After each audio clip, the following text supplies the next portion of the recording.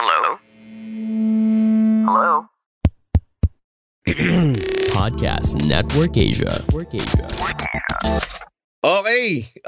What a terrible start to nawala ako sa building. Sabi ko nga, kukyo kita pagpapasok eh. Pero sige, fine. Let's just do this. Hello everybody. We're recording from the brand new Podcast Network Asia Studios built on that Cool Pals money, pare. Nice, pare. And we're happily reaping the benefits of it. We are recording new episodes of Bago Matulog in a new format. Yeah. So this format is now, you can see our terrible whole bodies. I guess yun yung bagong format. And then also, it's recorded now. Yes. Oh, hindi na siya live. Kasi tapos na yung pandemic. Yeah. And we're in person now. Look, ito na. Nice. Oh. Like hindi kita yung fucking Sige, high go. school background ni Red na daming toys. Hindi nakita na yung background ni Andren, hindi siya madilim na parang nag-interview ng serial killer sa interrogation room. Hindi.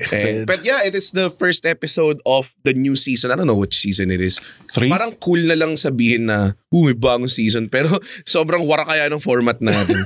Parang hindi natin alam. Pero yeah, the kind folks at Podcast Network Asia let us record some episodes right before Christmas. Nice. So we're gonna talk about Christmas. We're gonna talk about the year we've had. And we will all do that right after this very unnecessary OBB.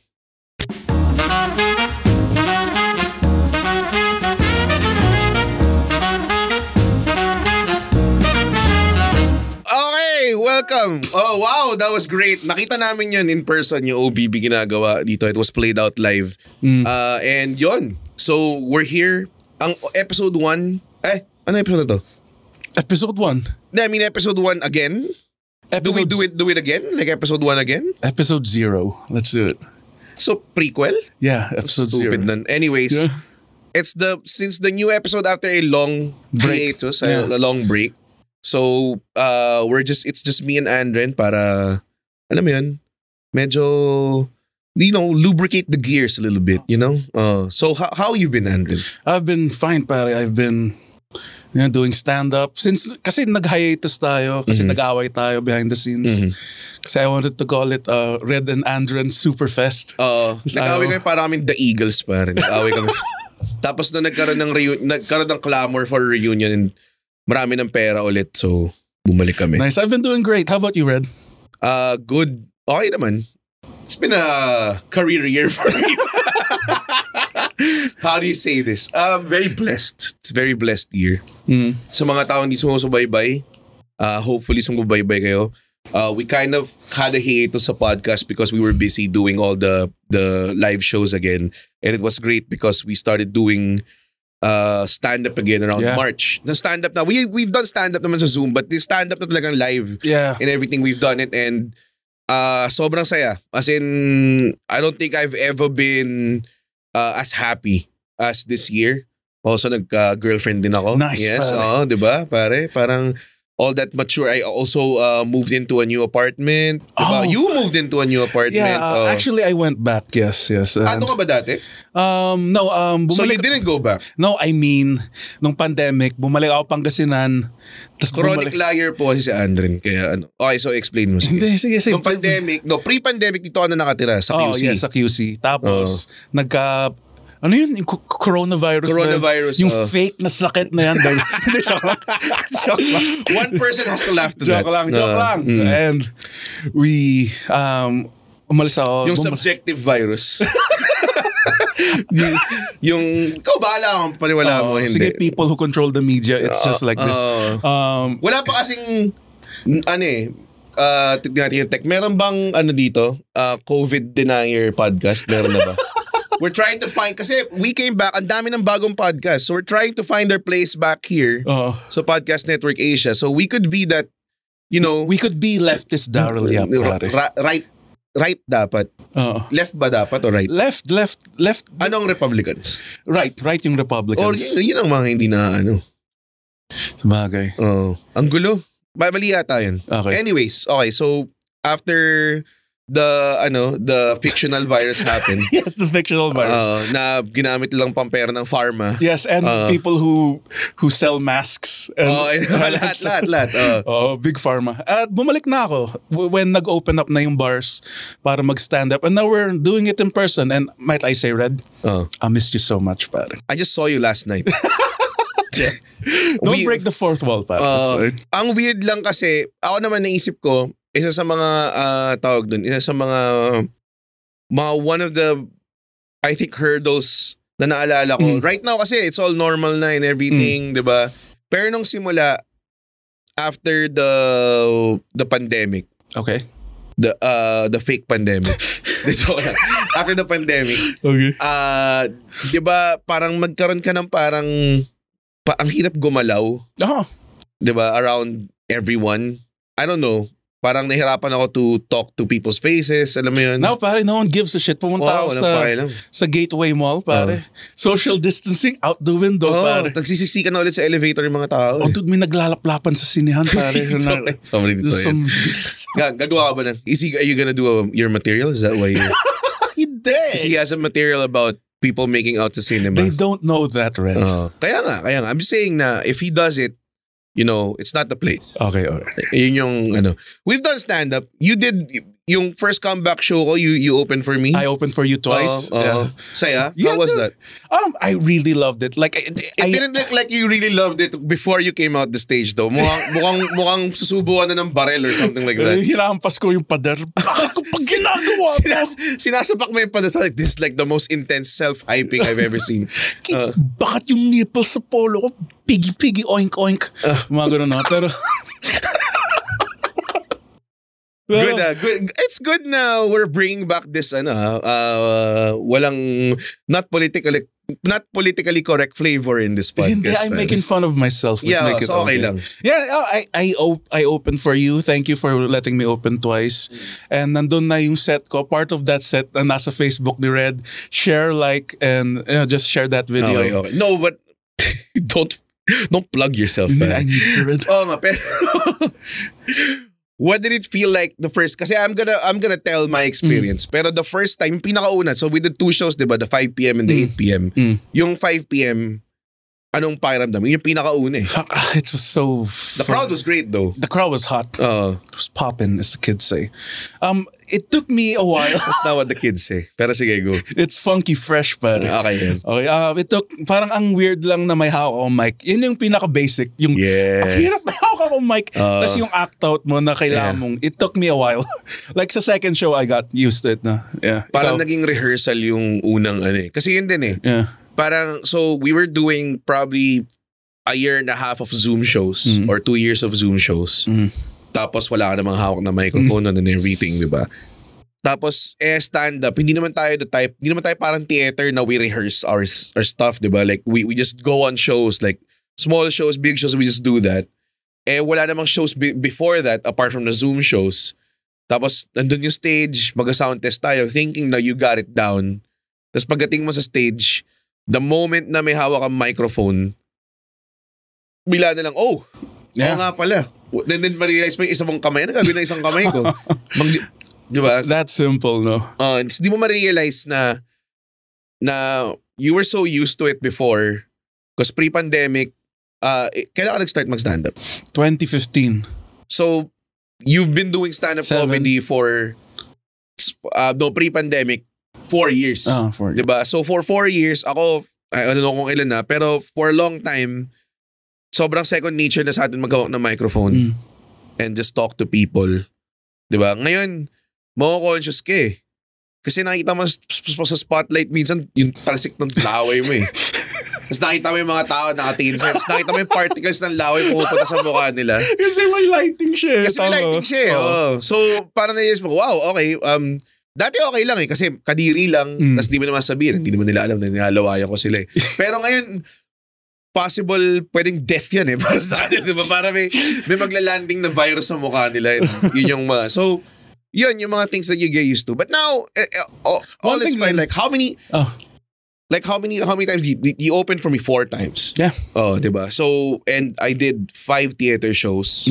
Not to flex, pare. Flex in that, pare. Sobrang liit lang nun. I mean, alam mo yun, ako lang naman yung comedian that did the most theater shows. Hell yeah, dude. Tsaka ako lang yung comedian na tawag din that sold out a 1,500 seater. I'm just saying.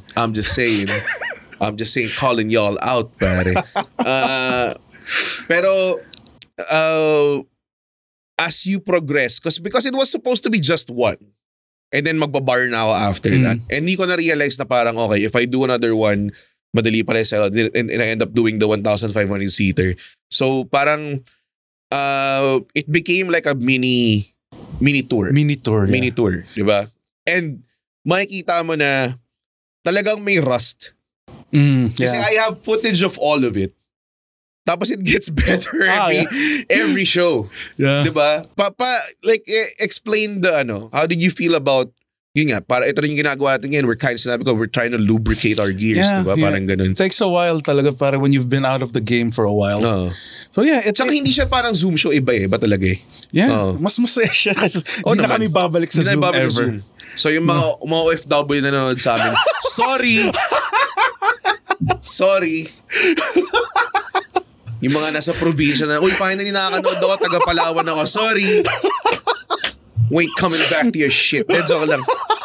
We might. Yeah, fuck all of you. It's pretty good. NCR. It was pretty good money though. Oh, kasi we didn't pay bars eh. Oh, we came from wala tayong pera at all during pandemic para tayo kikita ng pera to this not Dude, bad. that's It's not bad money.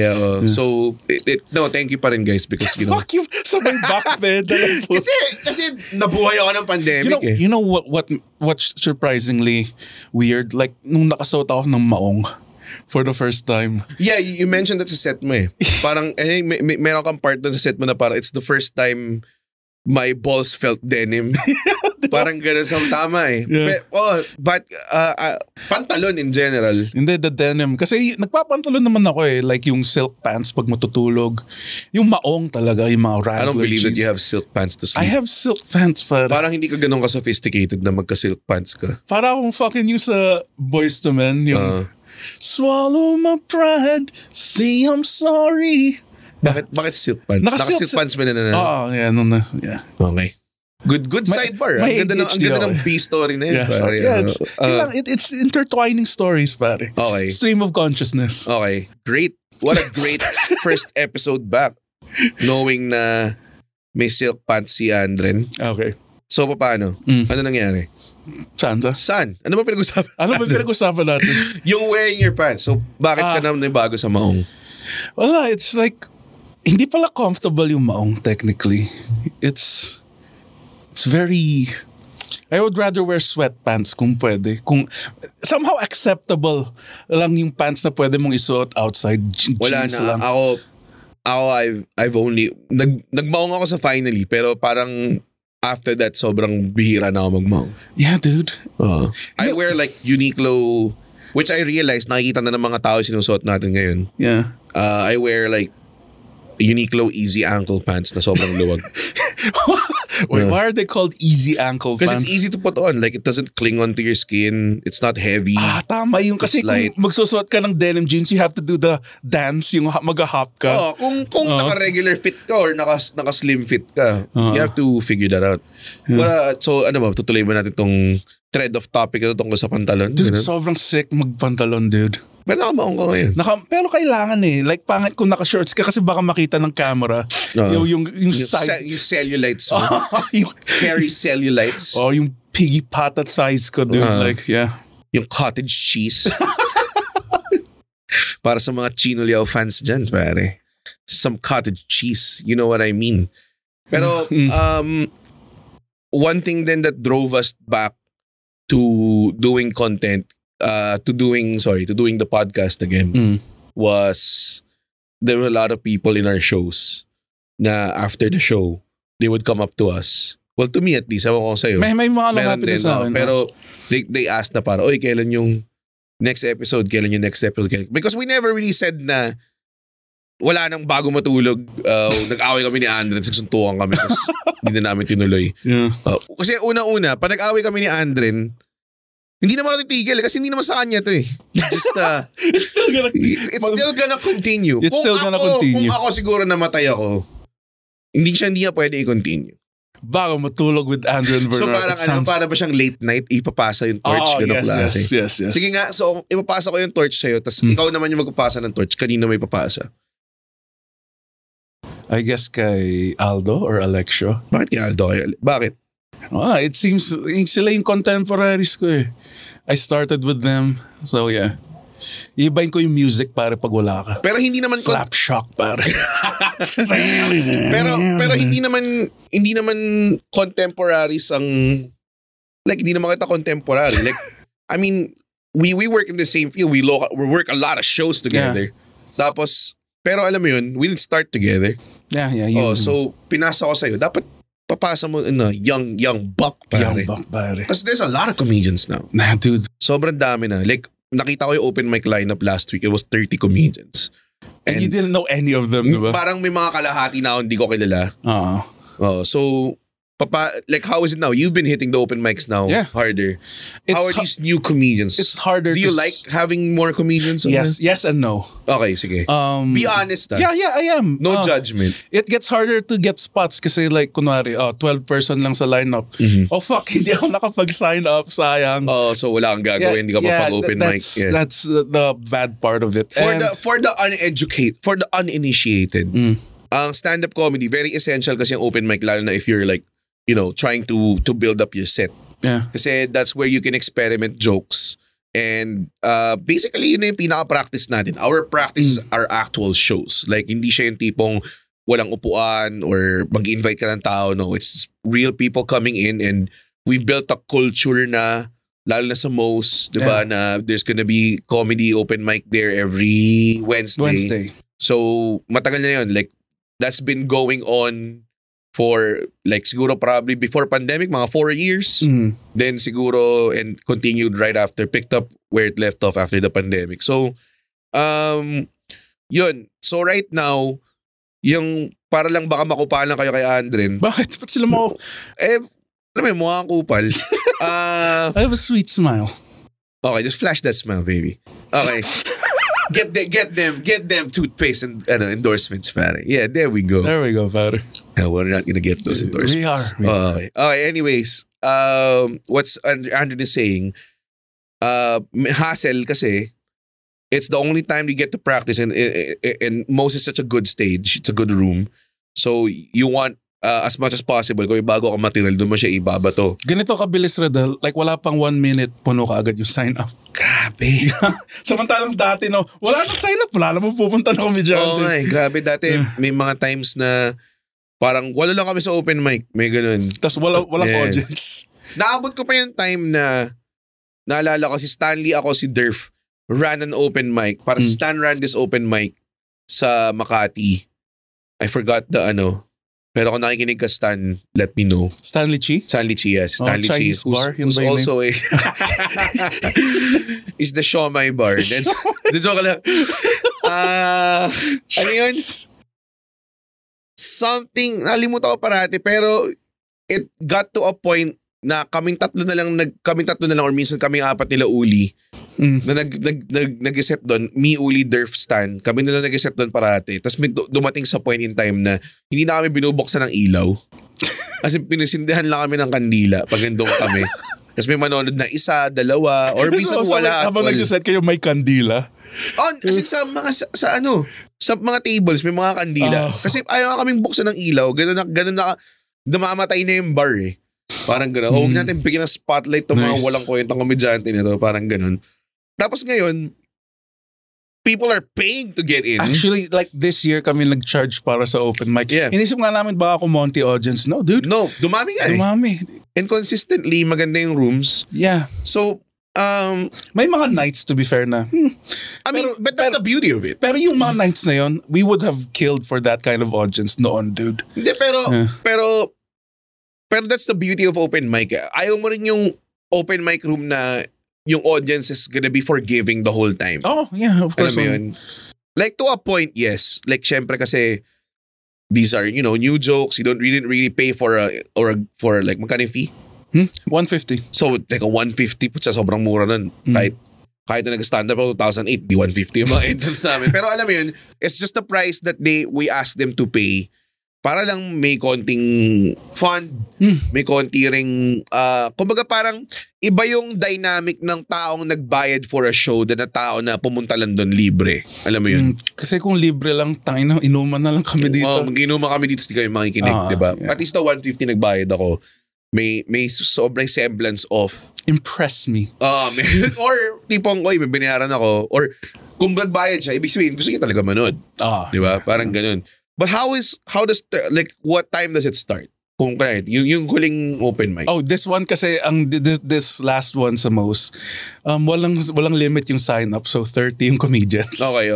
So the show started at 9. But last time I was there, mga siguro a month ago or 3 weeks ago. Yeah. It was like 25. Yeah. Oh. Like, kasi, ang sa amin, 14 spots for like the comics. Pero vets who's been doing it, who paved the road, get a spot for free. Yeah. Yeah. So yeah. Ako feeling ko dapat i-limit mo lang sa mga sikat tulad ko. Yung mga sign up anytime. Like kung veteran kayo, wala namang manonood sa'yo. Anong contribute? Ba't ka makakasingit? Diba? Wala manonood sa'yo eh. You're right. Diba? But if you publicize a Red Ollero, pero guys, nothing has changed. I'm still your old humble. Habang sinasabi mo may chain ka. I haven't changed. Naglalabas ka ng malaking phone. Dalawang phone. yung sa Samsung, parang yung nag-flip. Tapos may darating na PA, tapos bibigyan ka ng sippy cup. Para uminom. Sabi ko, mukha latte. My mistake, Jacobin. Alam, eksena na yan sa yan. Sa Zulanda. Your mistake indeed. Naging sexual. Naalala ko yung ano yung line, I get bloaty with a foamy latte. Ang ganda nun. Yeah. What a good sidebar. Pero yeah, I kind of miss just, doing so yeah, here's the thing, guys. I rarely see Red na sa open mic kasi he's busy clanging and banging, pare, being the star that he always was born to be, pare. Thank you. Nice. Okay, so how do we proceed from that? Pa-open? You've opened enough. I've opened enough. You've opened enough. Yes, I have opened I have enough. too much footage of you doing the same 10 minutes. How dare you? How dare you, sir? I am no Mike Andres. Yeah. I try to keep it fresh. Okay. Let's talk about, I don't even know what time is it now. We still have mga siguro 20 minutes.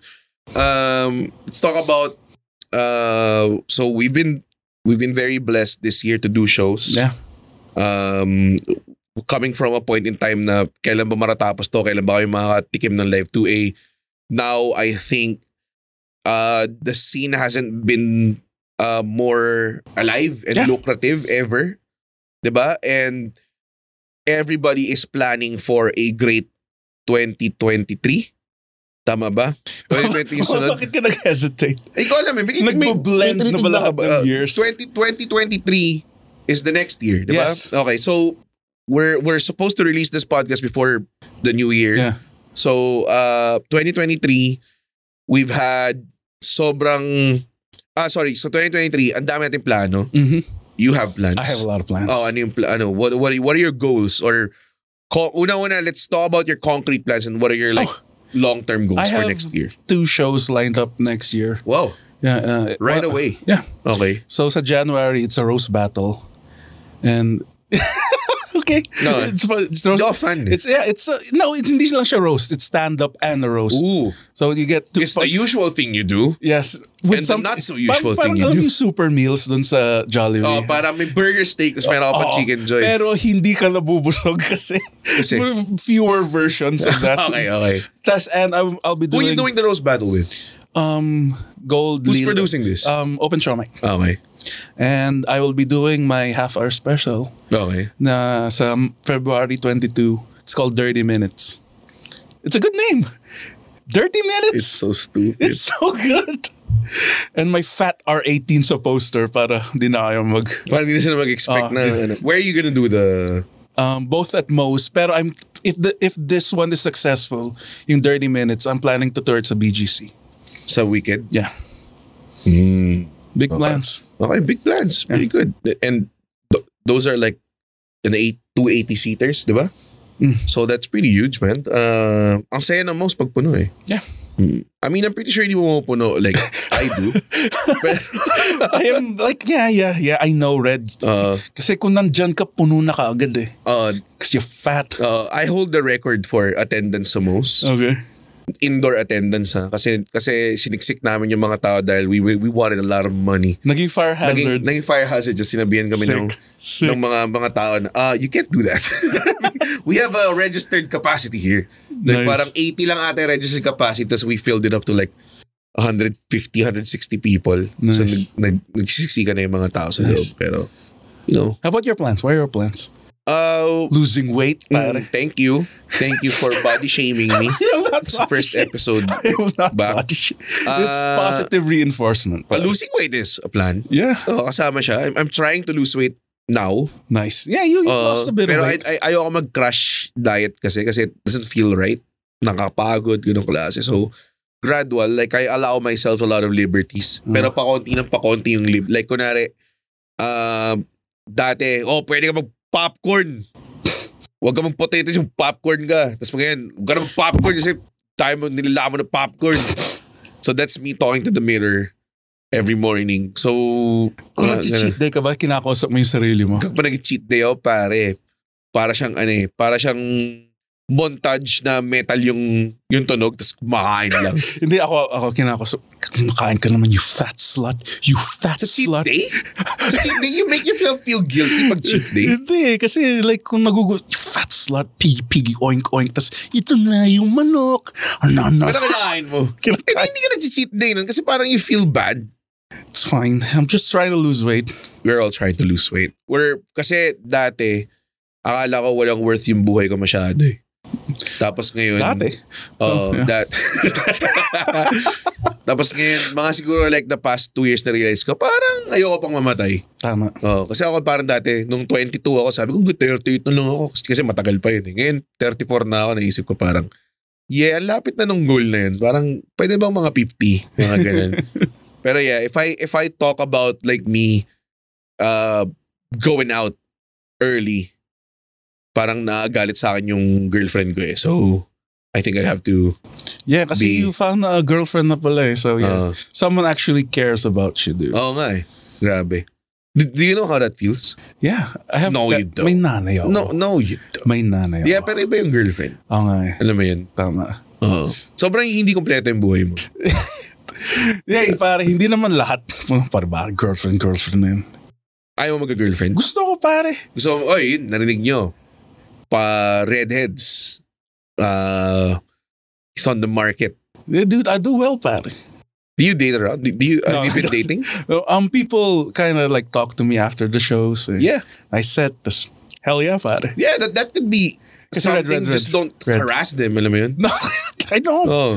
Kasi Red, when you have confidence and you're funny, you know what you get, pare? Ayaw sabihin. You know what you get, pare? What? The babes. Sobrang walang kwenta. I know. I won't even fake laugh for that. Good.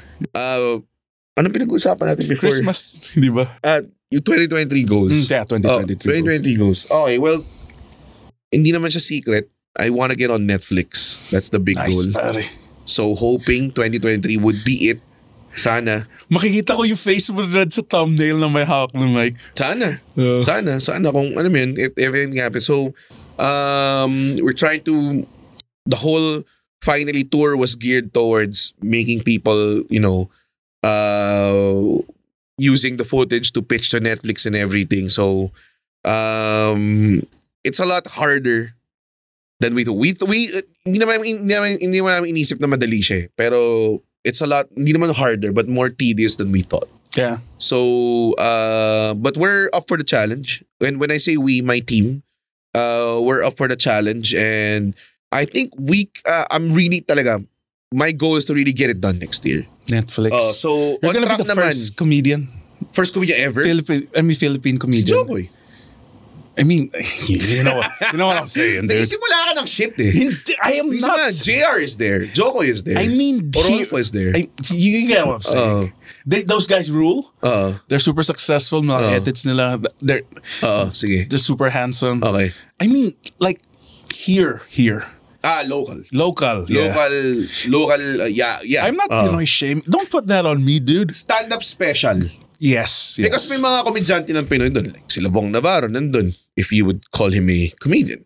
Diba? I mean, he's a comedian. Convict. Diba? Recently incarcerated. On bail convict. Parang, yes. Stand-up comedian, locally made. Ang daming qualifications eh. So parang... So makita yung face mo sa tama. Ganun. De, pero yun yung akin is that there's a lot of people that are gunning for that na parang ikaw yung magiging first na local main and that's good pero it's just really it doesn't matter kung mauna ka or whatever. It's just like you just want to get if you're someone na you're working hard on something, you want to get on the platform. Kung basketball player ka, gusto mo mag-NBA or mag-PBA or whatever, di ba? So kung comedian ka, you want to get on HBO, you want to get on Netflix, you want to get on Comedy Central. And honestly, ako, when I see like kunwari si GB, si Victor, si Ryan Puno, they got on Comedy Central and lots of you guys got on iFlix, di ba? Ako wala eh. I didn't get on anything. So ako parang inisip ko talaga, yung YouTube kasi pwede mo naman gawin yun talaga eh. Like, you're always gonna be on YouTube. You can just release on YouTube.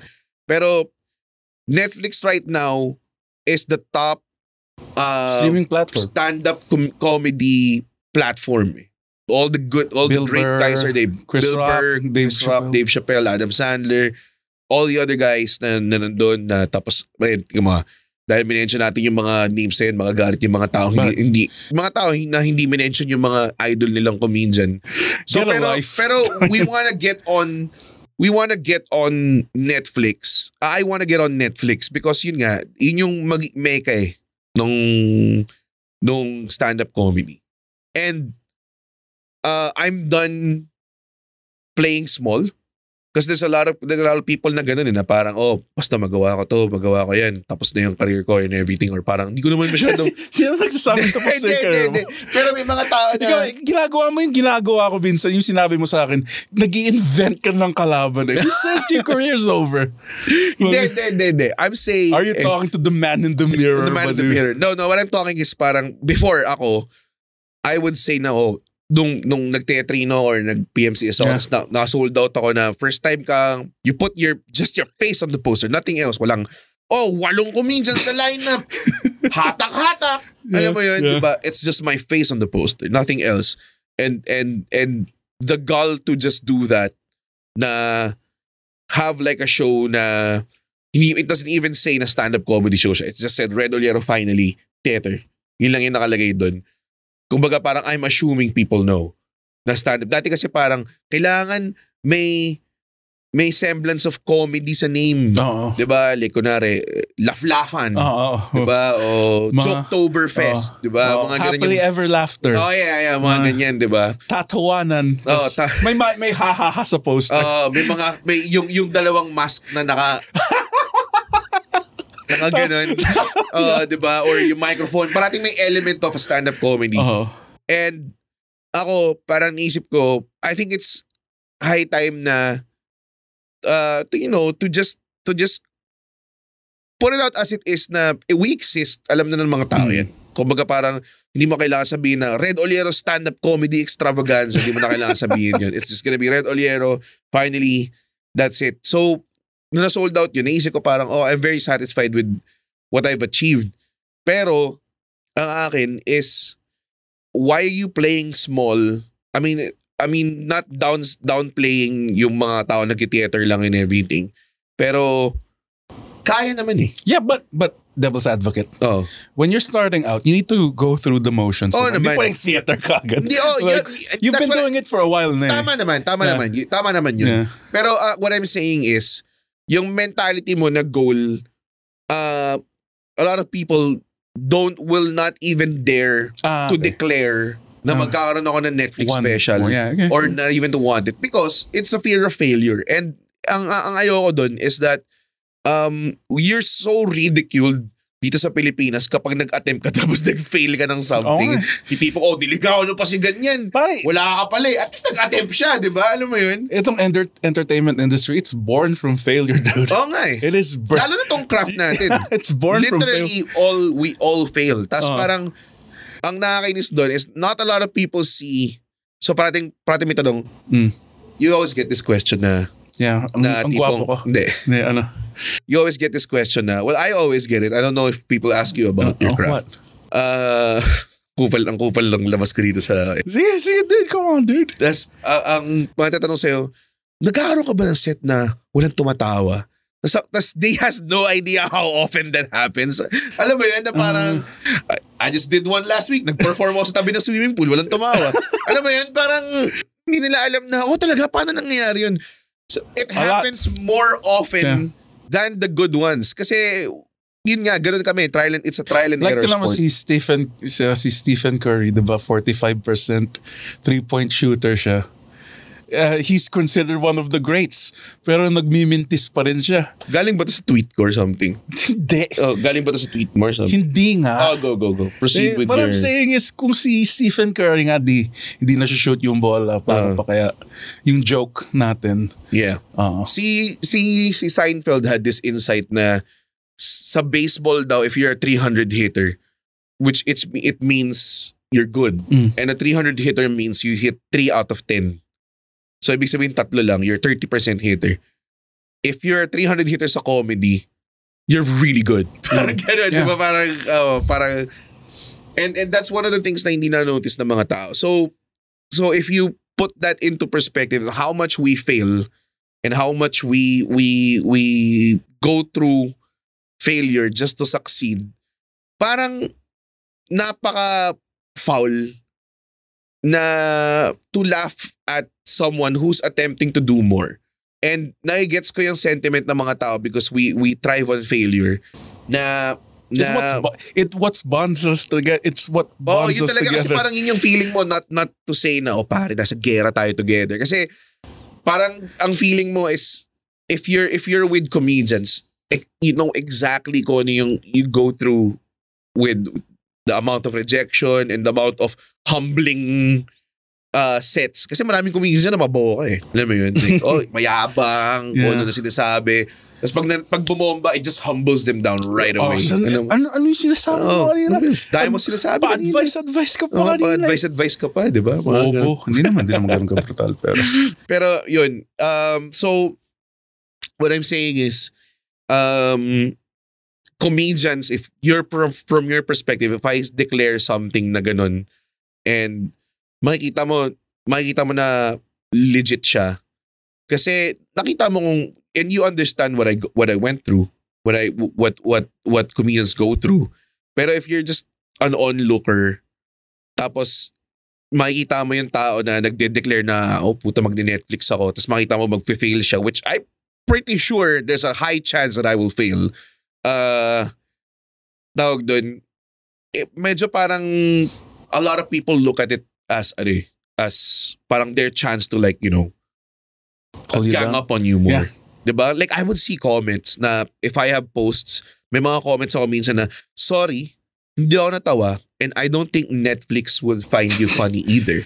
May mga ganun. Tapos mayroong mga mahabang point na parang, tama naman yung ginagawa mo, pre, pero dapat ganito ginagawa mo. So parang, saan nanggagaling yung credibility ng mga taong to tell you what to do and everything like that. Tapos, pero you rarely comment on them naman, di ba? Yeah. Pero syempre, sometimes it gets to them. Sometimes, you know, at a vulnerable time, mas makikita mo sa notifications mo. Yung profile nila, nakikita mo yung pangit nilang anak. Fucking ugly ass nakita babies. Nakita mo yung mediocre career nila na hindi mo naman nire-rate. Tapos, ito ba yung... Guaranteed, pare, may carbon fiber sila na sasakyan. May carbon fiber hood yung mga kotse nila. Diba? Ang akin, ang pinaka-naiinis ako is pag sinabi mo sa kanila, ikaw, anong ginawa mo, sasabihin nila, well, hindi naman ako nag-feeling o nagbabalak maging ganyan eh. So, kumbaga parang, hindi mo pwedeng tirahin yung career ko Kasi hindi ako nagtatry eh.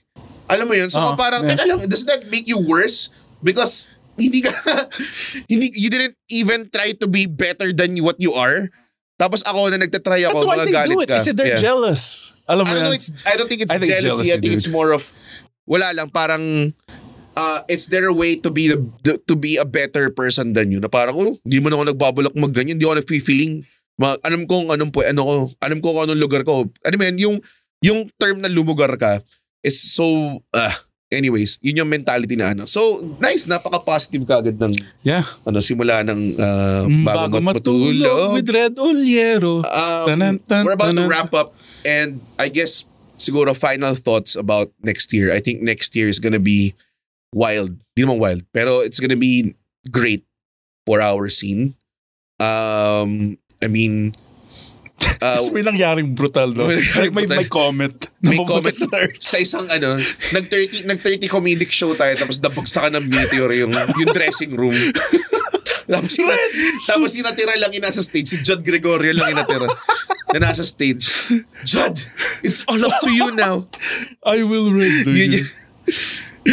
Pero like I'm excited with a lot of comedians because I think pag New Year, everybody's excited to step up. And ang daming comedians na I'm doing a show sa January 28. Nice. And sabi ko sa mga tao, I'm getting more comedians to perform with me. Dati kasi I do like two comedians or ikaw nga lang mag-open sa akin tapos ako na yung sunod, diba? So now I'm trying to get like 5 people sa show. Just to make it more fun. By exposure. Hindi. Oh, excuse me. Joke lang. I give you like the most money you've ever earned in comedy. Yeah. Stop smacking the mic. Sorry, I'm being defensive. It's not our microphone. I know it's not. Okay. Pero yun, I'm excited with a lot of people. Like, you're doing shows, diba? Ang daming mga tao nag-shows.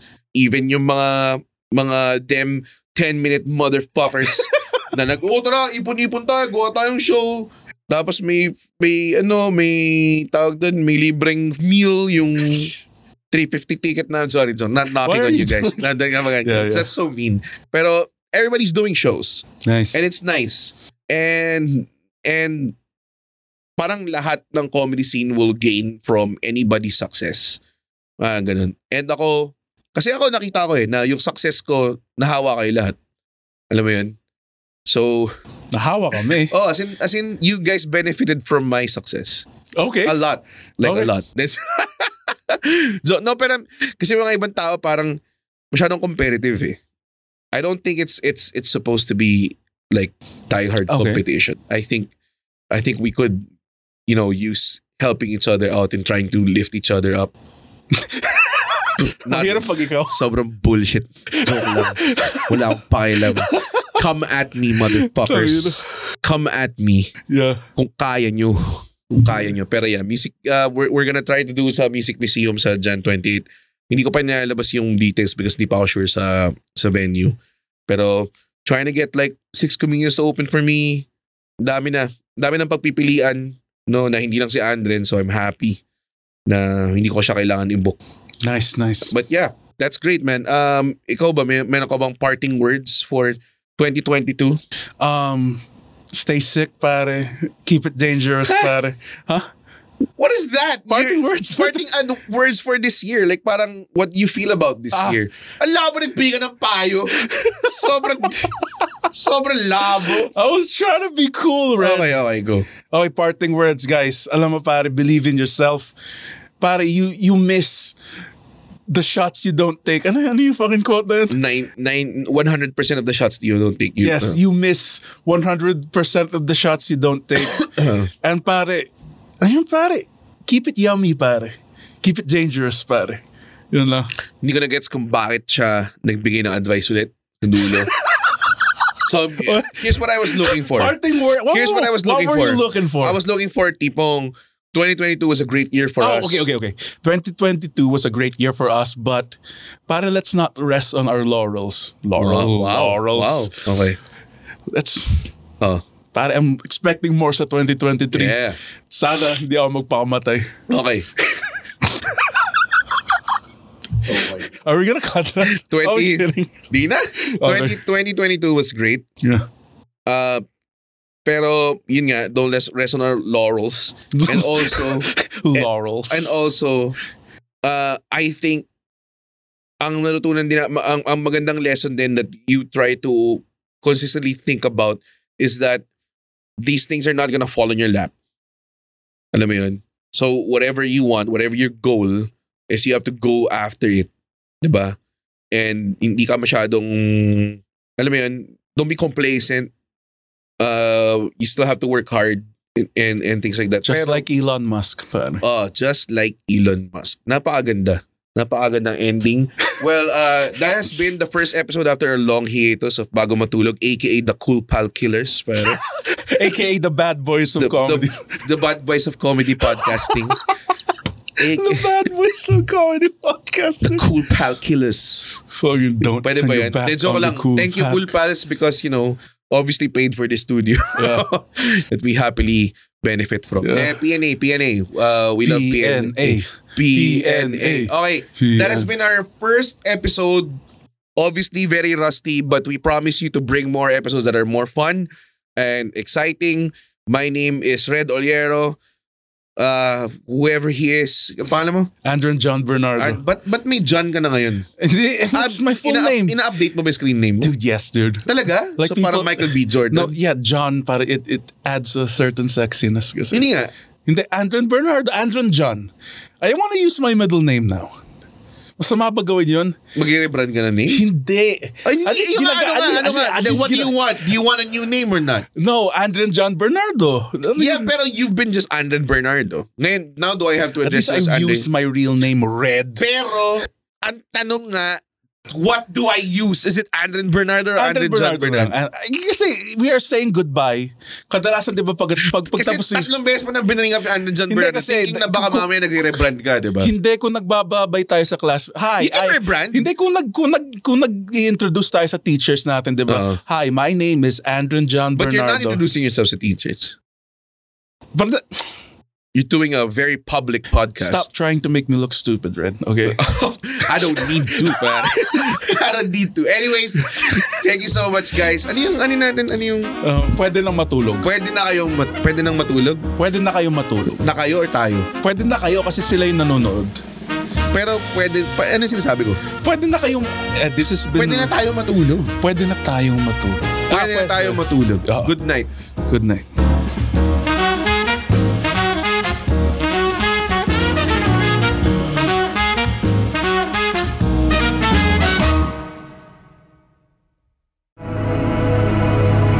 The views and opinions expressed by the podcast creators, hosts, and guests do not necessarily reflect the official policy and position of Podcast Network Asia, the hosts of the program, or other programs of the network. Any content provided by the people on the podcast are of their own opinion and are not intended to malign any religion, ethnic group, club, organization, company, individual, or anyone or anything.